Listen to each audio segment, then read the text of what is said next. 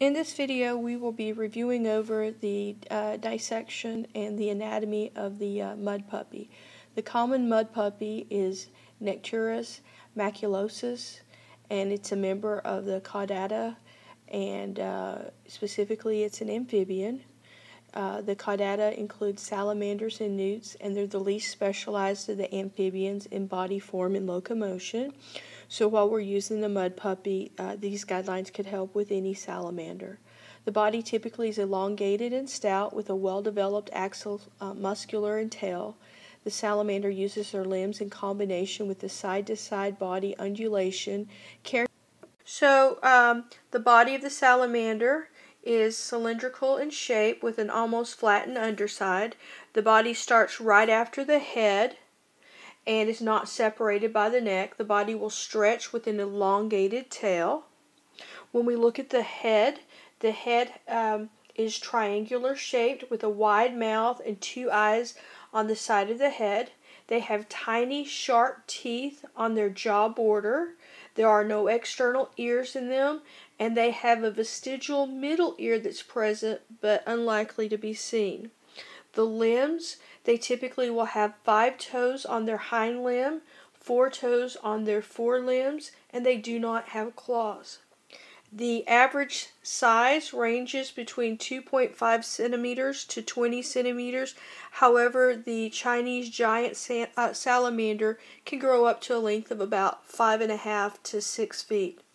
On average, salamanders weigh between 120 grams to 200 grams. The giant salamander can weigh up to 63 kilograms.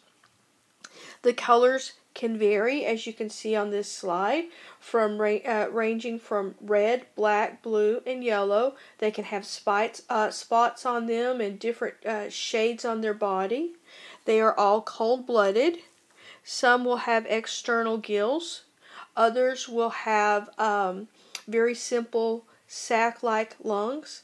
Others still can have both gills and lungs. The salamanders tend to be nocturnal in nature. Their diet varies, including insects, bugs, mollusks, squids, worms, larvae, and eggs. They flick out their long, sticky tongue, and the prey gets stuck on the tongue. The salamander will then roll their tongue back inside their mouth and eat their prey. There are predators that prey on the salamander, and so the salamanders have a few common defense mechanisms that we can see from species to species.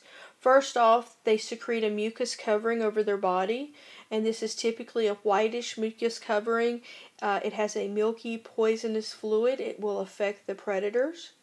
They have the ability to continually regenerate their eye lenses and their retina and other complex tissues in order to adapt themselves to their environment. They are able to shed off their tail in order to distract and break free from their predators. And so we can see a variety of adaptive mechanisms involved with the various salamanders. Here we have a lizard on the left, and we have a salamander on the right. One of the things I want to do is to explain the difference between a lizard and a salamander. Now, starting off, the salamander is classified as an amphibian. They have a damp skin, and they secrete mucus to keep from drying out. They do not have scales. They do not have claws. They do not have any external ear openings. While we look at a lizard, the lizard is classified as a reptile. They have a rough, dry skin with scales. They have claws on their feet, and they have external ear openings. Additionally, the majority of our lizards rely on sight, especially to locate prey and for communication. Our salamanders use a trichromatic color vision to locate prey. And when we look at the developmental stages of a lizard versus a salamander, we will see some differences there as well. So that when a baby lizard hatches, it looks like a smaller size of the adult lizard. On our salamanders, however, baby salamanders look different after hatching, and we can see that they go through a larvae, a juvenile, and finally an adult stage. And so they have to develop into what we consider the salamander after they have grown and matured. Now here we have some salamander eggs, and the tadpoles will hatch from the eggs, and they will have external gills in the wing-like forms. They will attach to either side of the head, just where they should have their necks. And with time, these tadpoles will grow and they will metamorphosize into the salamanders, and those external wing-like structures will be shedded off.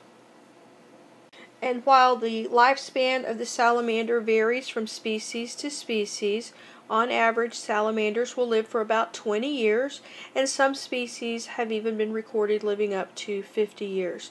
This does vary when we compare the lifespan of wild-type salamanders to those in captivity.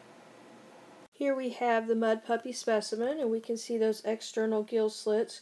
We can see that gular fold underneath the what would be the neck region. We can see that we have the ventral surface here, the dorsal surface here. This would be the anterior. Here we would have the posterior. We can see the cloacal opening.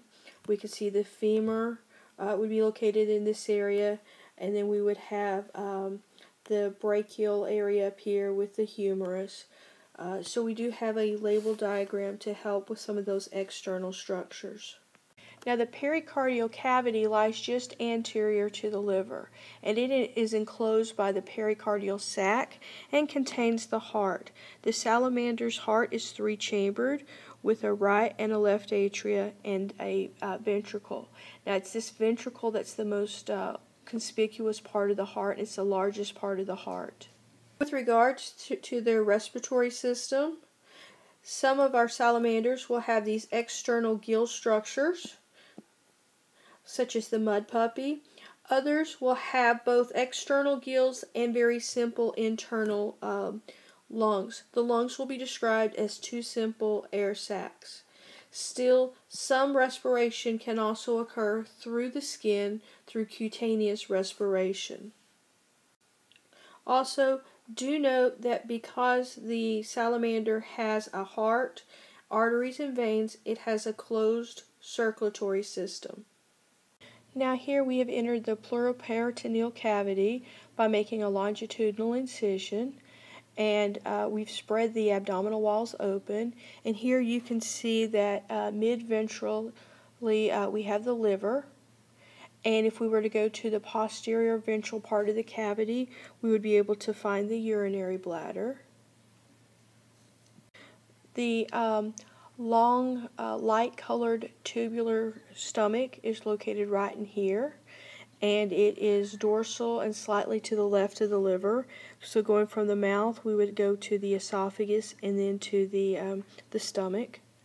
And then from the stomach, we have the elongated spleen that's not visible here.